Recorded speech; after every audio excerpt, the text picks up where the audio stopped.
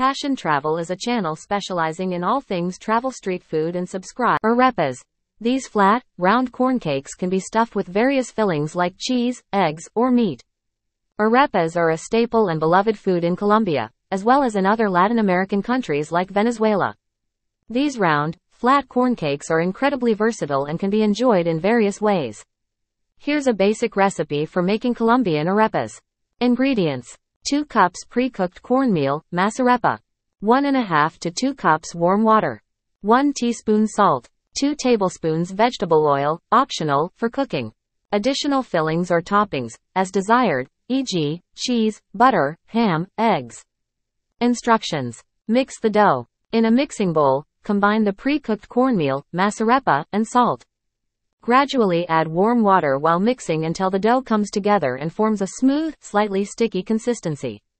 The exact amount of water needed may vary, so start with 1.5 cups and add more as necessary. Knead the dough. Knead the dough for a few minutes until it's smooth and pliable. If it's too dry, add a bit more warm water. If it's too wet, add a little more cornmeal. Shape the arepas. Divide the dough into equal portions and shape them into balls, about the size of a small pancake or the palm of your hand. Flatten each ball into a disc, about 1/2 to 3/4 inch thick. You can use your hands or a plastic wrap-covered flat surface to do this. Cook the arepas. Heat a non-stick skillet or griddle over medium-high heat. You can add a touch of vegetable oil to prevent sticking, but it's optional. Place the shaped arepas on the hot surface and cook for about 4 to 5 minutes on each side or until they develop a golden brown crust. Finish cooking, optional. If you'd like to add a filling, like cheese or ham, split the arepa open after the first side has cooked, add the filling, and then continue cooking until the cheese melts or the filling heats through. Serve. Arepas are typically served warm. You can enjoy them as a side dish, snack, or even as a base for various toppings like eggs, avocado, or butter. Colombian arepas are a versatile and delicious addition to any meal. They can be enjoyed plain or filled with your favorite ingredients, making them a versatile and satisfying dish. Patacones. Thick, fried green plantains, often served with toppings like cheese or hogao, tomato and onion sauce. Patacones, also known as tostones in some Latin American countries, are a popular Colombian snack made from green plantains. These savory and crispy treats are often served as a side dish or appetizer. Here's how to make patacones. Ingredients: green, unripe, plantains. Vegetable oil, for frying. Salt, to taste. Instructions. Peel the plantains. Start by peeling the green plantains. Cut off the ends, and then make a lengthwise slit along the skin, being careful not to cut into the flesh. Use your fingers to gently pry the skin away from the plantain. Slice the plantains. Cut the peeled plantains into 1-inch thick rounds. Fry the plantains. In a large skillet or frying pan, heat enough vegetable oil to submerge the plantain rounds. The oil should be hot but not smoking, around 350 degrees Fahrenheit or 175 degrees Celsius. Carefully add the plantain rounds to the hot oil in batches, making sure not to overcrowd the pan. Fry them for about 2 to 3 minutes on each side or until they are golden and slightly crispy. Remove the fried plantains from the oil and place them on a plate lined with paper towels to drain any excess oil. Flatten the plantains. Once the plantain rounds have been fried once, use a flat, heavy object, like a plate or a plantain press if you have one, to flatten them. Place a round between 2 pieces of parchment paper and press down firmly to flatten it to about half of its original thickness. Fry again. Return the flattened plantains to the hot oil and fry them for an additional 2 to 3 minutes on each side, or until they become crispy and golden brown. Drain and season. Remove the patacones from the oil and drain them on paper towels. While they are still hot, sprinkle them with salt to taste. Serve. Patacones are best enjoyed hot and crispy. They are often served as a side dish with various toppings, such as guacamole, ají sauce, or even shredded cheese. Patacones are a delightful and crunchy Colombian snack or side dish. Their savory flavor and crispy texture make them a popular choice in Colombian cuisine, and they pair well with a variety of dips and toppings. Chorizo. Grilled sausages, typically served with arepas or on a stick. Chorizo is a popular and flavorful sausage that is enjoyed in many countries, including Colombia. Colombian chorizo has its own unique taste and is often made with a combination of pork and spices. Here's a basic recipe for making Colombian chorizo at home. Ingredients. 1 pound ground pork. You can use a mix of lean and fatty pork. 2 cloves garlic, minced. 1/4 cup red wine vinegar or white vinegar. 2 tablespoons paprika. 1 teaspoon ground cumin. 1 teaspoon ground coriander. 1/2 teaspoon dried oregano. 1/2 teaspoon cayenne pepper, adjust for spiciness. Salt and black pepper to taste. Hog casings, if available, or use as bulk sausage. Instructions. Prepare the casings, if you're using hog casings, soak them in warm water for about 30 minutes to soften them. Rinse them thoroughly to remove any excess salt.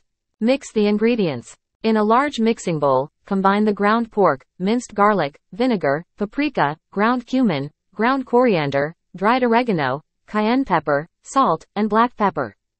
Knead the mixture. Using your hands, knead the mixture together until all the ingredients are well combined and the spices are evenly distributed. This will help develop the flavor. Stuff the sausage casings, if you're using casings, carefully slide them onto a sausage stuffer or the nozzle of a piping bag. Leave a few inches of casing hanging off the end. Begin stuffing the casing with the chorizo mixture. Be sure not to overfill it, as you'll need some room to tie off the sausages later. Twist and tie. Twist the filled casing every 4 to 6 inches to create individual sausages. Use kitchen twine to tie off the ends of each sausage. Let rest. Place the chorizo sausages in the refrigerator and let them rest for at least a few hours or overnight. This allows the flavors to meld. Cook. Colombian chorizo can be grilled, pan-fried, or cooked in various dishes. To cook it as a standalone sausage, simply grill or pan-fry until it's browned and cooked through. Serve. Serve Colombian chorizo as a main dish with rice and beans, in sandwiches, or alongside other Colombian dishes. Colombian chorizo is known for its bold and spicy flavor, making it a favorite in Colombian cuisine. Making your own chorizo at home allows you to adjust the level of spiciness and seasoning to your taste preferences. Enjoy your homemade Colombian chorizo in a variety of dishes or as a flavorful addition to your meals. Tamal. Steamed corn dough stuffed with meat, vegetables, and spices, wrapped in a plantain leaf.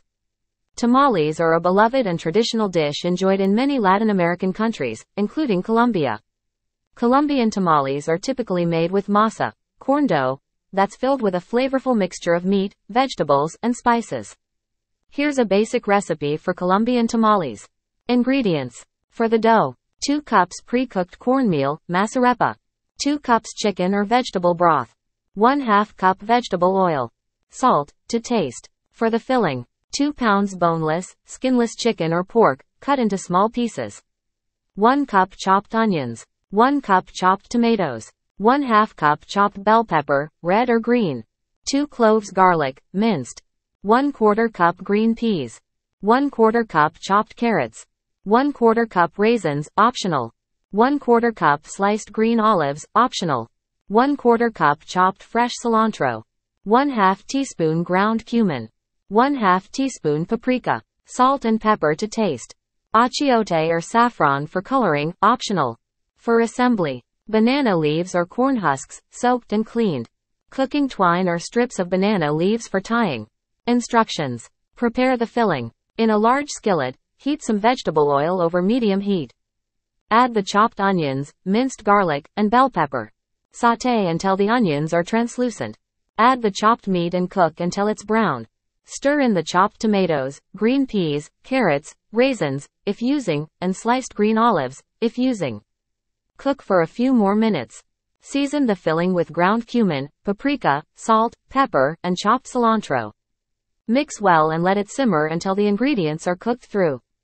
Set the filling aside. Prepare the dough. In a large mixing bowl, combine the pre-cooked cornmeal, masa arepa, chicken or vegetable broth, vegetable oil, and achiote or saffron for coloring, if using. Mix until the dough is smooth and has a slightly orange color. Season the dough with salt to taste. Assemble the tamales. Lay out a banana leaf or corn husk, shiny side down, on a flat surface. Place a spoonful of the dough in the center of the leaf and flatten it to form a rectangle. Add a spoonful of the meat and vegetable filling on top of the dough. Obleas. Thin wafers often filled with arequipe, a sweet caramel spread, and grated cheese. Obleas are a delightful Colombian street food and dessert. These thin, round wafers are often filled with sweet and savory toppings, making them a popular treat. Here's a basic recipe for making Colombian obleas. Ingredients. For the obleas. Oblea wafers, available at Latin American or specialty stores.